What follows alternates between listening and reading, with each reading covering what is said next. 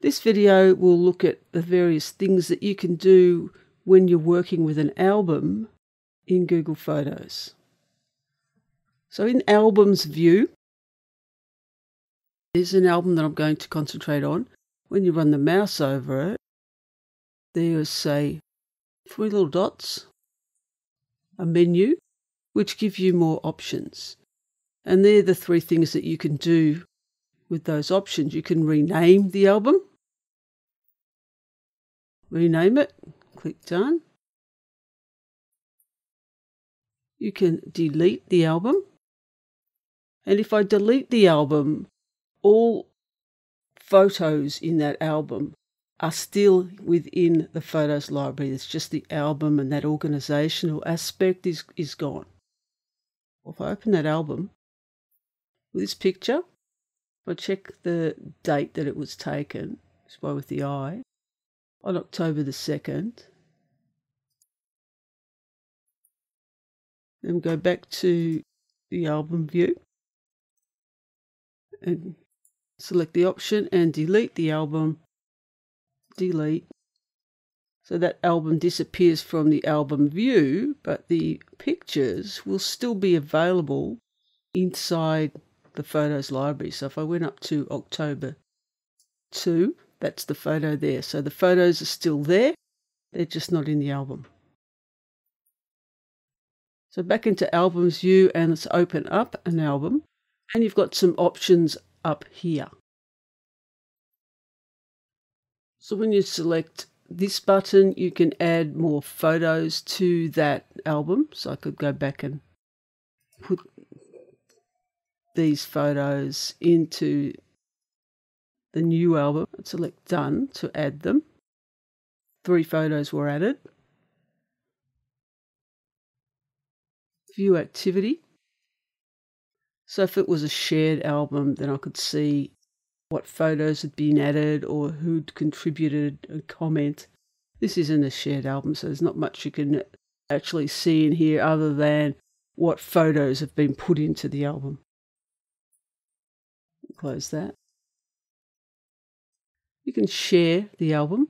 So if I click share, I can either email a link to this album to as many people as I like, or I can just create a link and then in one email compose a message and send that link.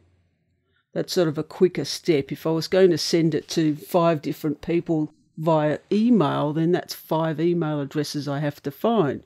If I want to send it to those 5 people, I can just create one link and send one email. So to create a link, which is the best option to share, just click Get Link, and it gives you a link which you then copy. And then in your mail, so if we're going to compose a new message, and I'm going to paste the link first of all, send in a little message about what that link is that you've actually sent them. So here are some photos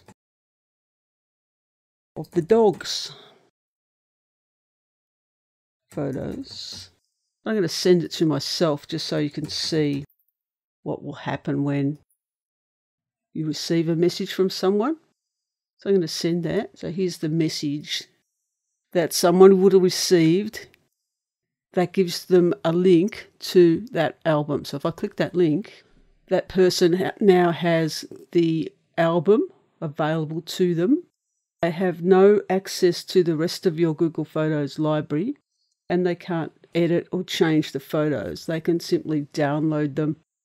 So if I go up here, the options they have up there will not be as many as you can see here, because I'm sending it to myself and I'm still in my Google library, Photos library. I see more options. But basically what people will be able to do is download the photo, print the photo, show it in a slideshow. They'll also be able to forward it on to someone else. So if you're going to share your photos, be aware that that person can share them on to somebody you don't even know. The more options, you can create a slideshow.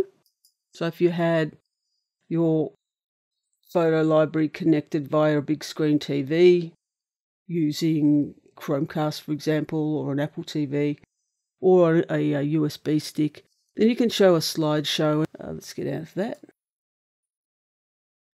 You can download all the photos in the album. So if I click download all, that will start a download. If you share your album, that's what the recipient will be able to do. So it'll be in my downloads folder, the docs too. And it's not even a zip file, actually. It's just downloaded all those pictures.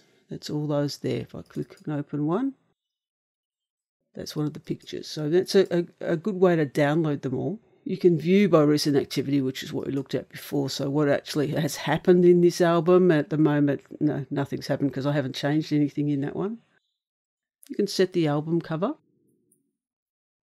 So if I didn't like the main picture of that album, I could pick another one. So I want this one to be the cover for that album. So when I'm looking in album view, that's the picture that's now the cover. You can delete. So again, you've got that option to delete the album from within this menu. You can set your sharing options.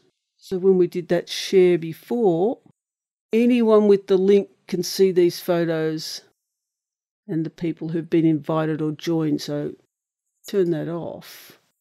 Then that's going to stop all the sharing. So when you share your album, and you might give it a week or two so everyone's had a chance to look at it and download the photos, then you can stop the sharing.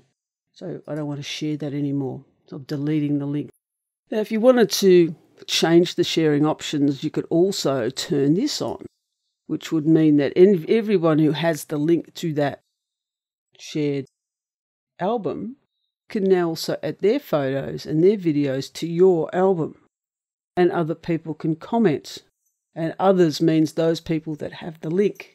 You can invite more people also. If you've sent the album to 5 people and you want to send it to some more, you can just click in or put in a new email address. And the other thing you can do is edit the album.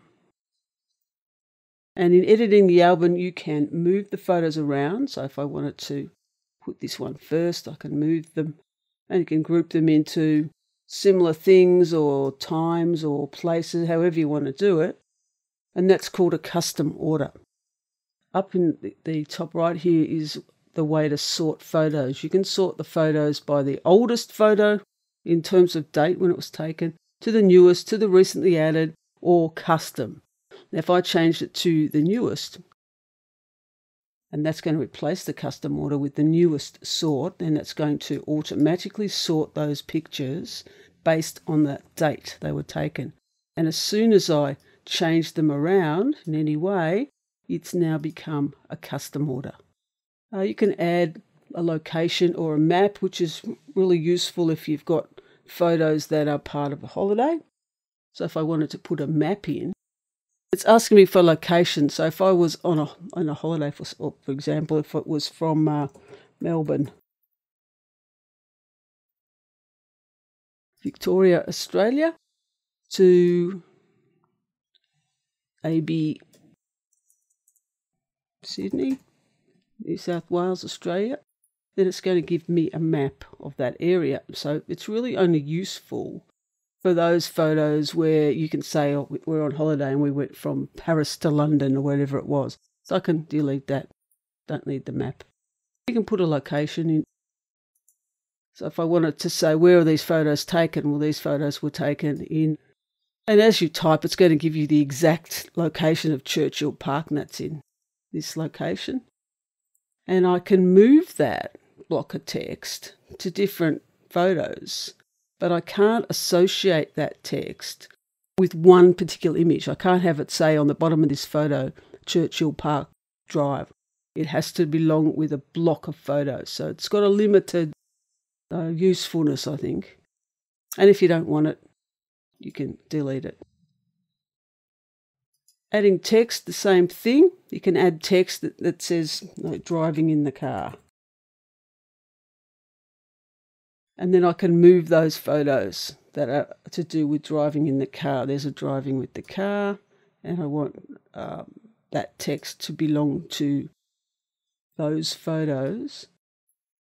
So I'm going to move these ones away. You've got to wait till a little blue line comes up there.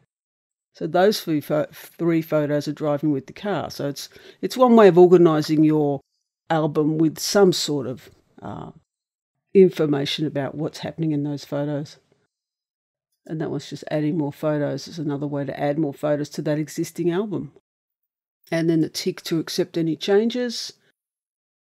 And you can go back to Albums view. So in this video, we looked at all the different things you can do with an album in Google Photos.